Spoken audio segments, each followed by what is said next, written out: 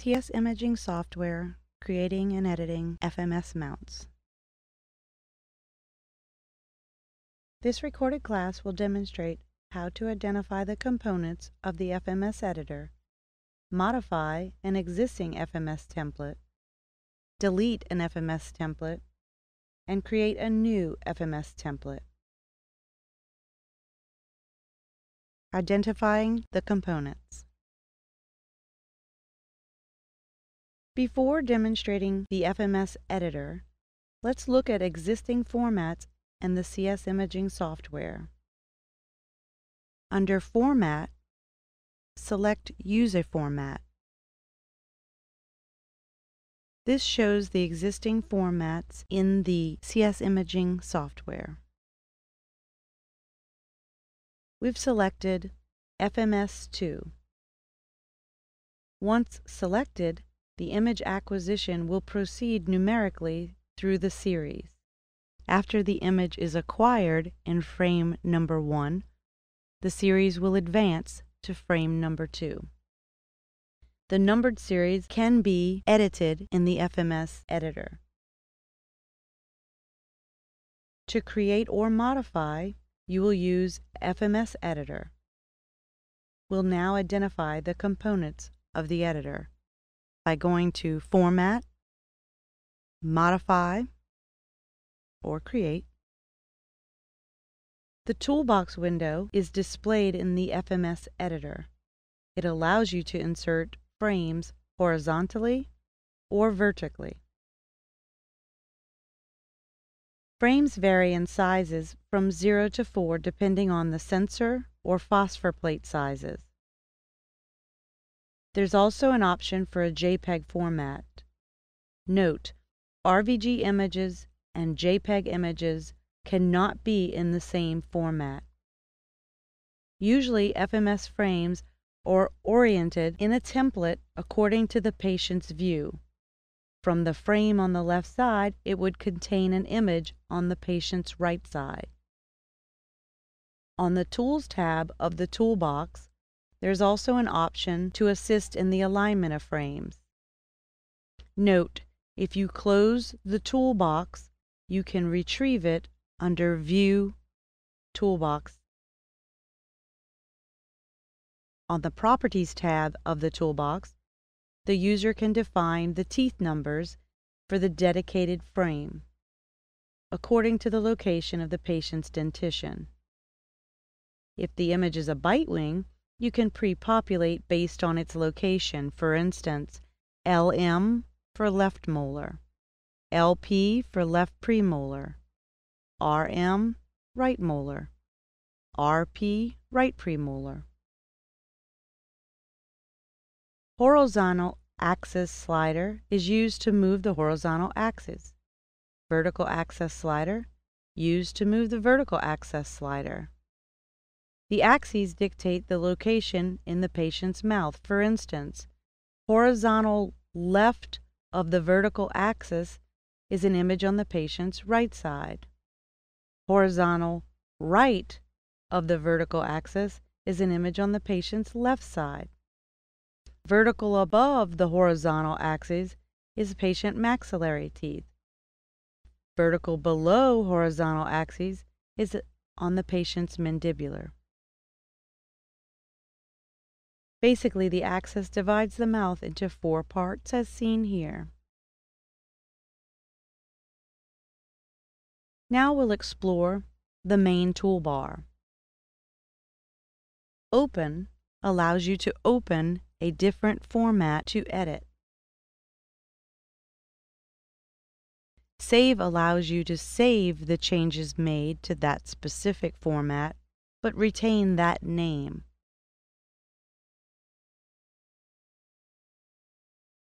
Insert allows you to insert a frame, either horizontally or vertically. There are also options for a large JPEG image or a preview image for RVG. If you have a frame selected in the editor, you can copy that frame. And if there's available space within the frame, you're able to paste that frame. With a frame selected, you could delete. Note, to delete multiple images, hold down the Control key and select various frames to delete multiple frames. If the pre-populated numbering sequence is not as desired, you can renumber by selecting the numbering icon and simply left-click in the desired order. Show Grid allows assistance in placing the frames throughout the template. Show Axes allows you to toggle the axes on or off. Magnetic Grid will assist in the placement of frames, as well as magnetic frames, allowing the images to attach to one another like a magnet. Optimize allows the frames to take advantage of all the available space within the template. This is an image of the formats before Optimize is applied. Here's an image after Optimize is applied. Here we see that the frames are now larger because it optimized the available space on the template. The last icon of the main toolbar allows you to exit. In the Options preference, the template path defaults to a local location on that machine. If the office wants to share without having to create the templates at each workstation, the template can be set to a global location such as the server. It's ideal to do this prior to making any changes. Changes after the path is set to server will apply at all workstations. Modifying an existing FMS template. Let's take a look in the software. To modify an existing template, select Format, Modify. Select the template to be modified and open. In this scenario, we'll assume that we are going to change the numerical order of the frames. We do not need the toolbox for that, so we will close the toolbox. Remember, to retrieve the toolbox, you can go to View Toolbox to bring that option back. To reorder the number, we're going to select Numbering, and in this scenario, we'll indicate that we take anterior images first in a series. So we will single left-click on the frames, causing them to be assigned different numbers than previously. And then we can continue numbering in the order. Note here, we select molar first, then premolar. So we want to do that consistently throughout the mount. We select molar, then premolar, molar, then premolar, and so on. And we finish out with the bite wings, again, molar, premolar, molar, premolar. So you can do this in any order that you'd like. When you're ready to save the mount, it's advisable that you toggle the numbering off and File. If we say save, we're going to save it as the same name as the system-defined FMS, or we can choose to save as and give it a new name.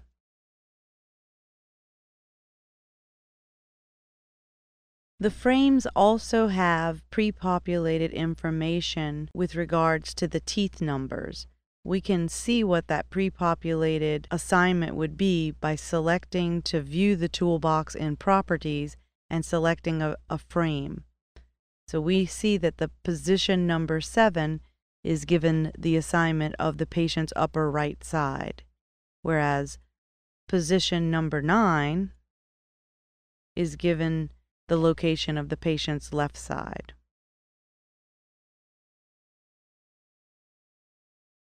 and then we can exit. Now I accidentally moved that frame over, so I can simply say no, I don't want to save that change, but the numbering system was saved when I gave it a different name. So if we go to Format and Use a Format, we look for the name that I gave it, and we open it, we can see that those frames are tucked together and the numbering system is the newly defined numbering system.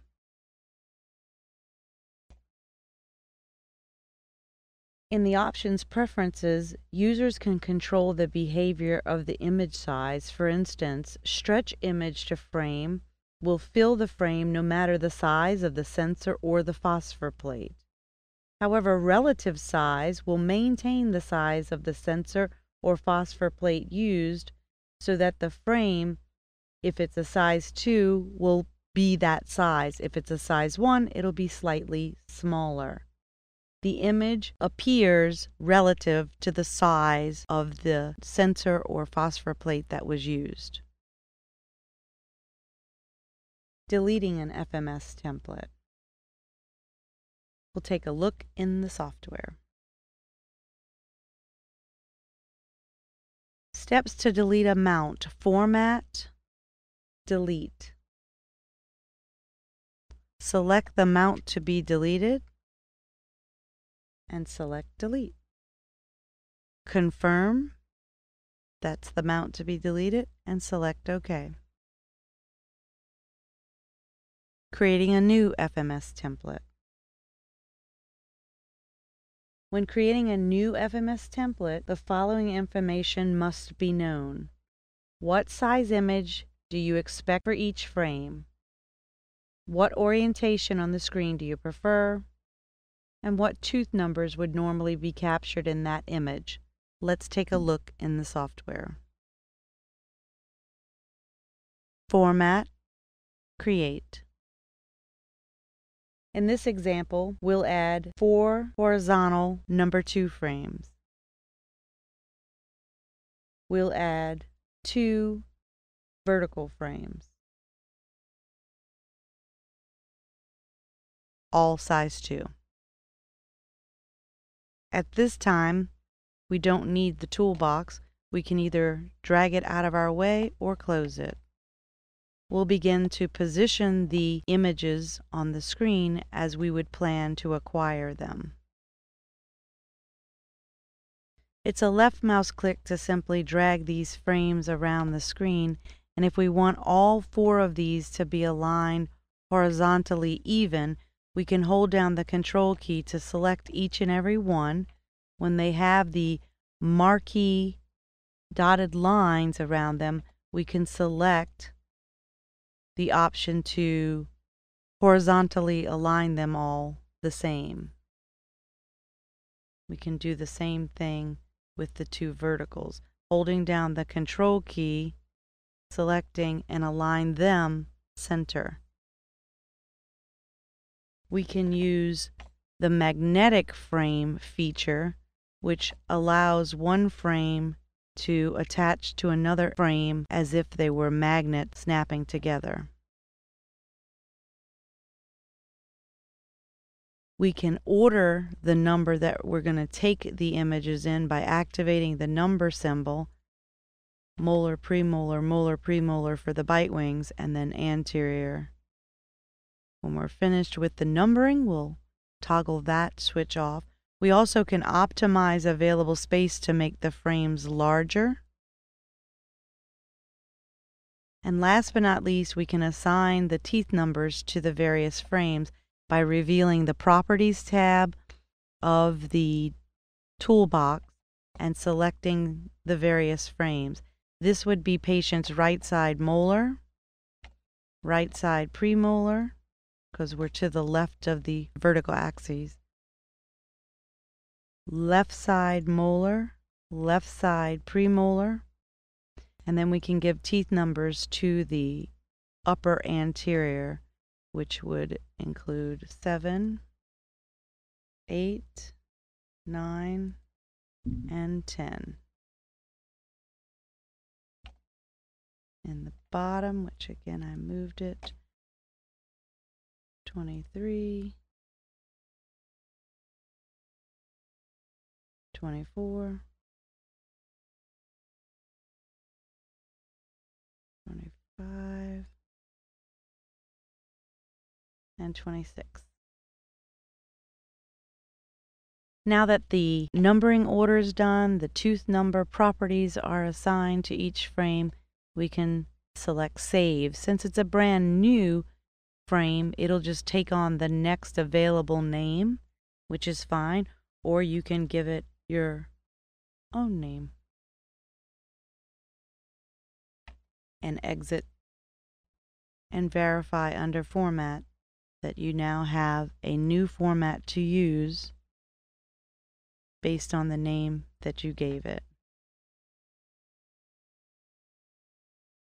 This concludes this recorded class, TS Imaging Software, Creating and Editing FMS Mounts.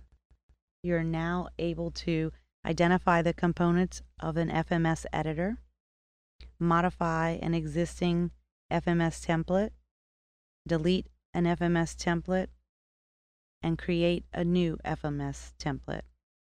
Thank you.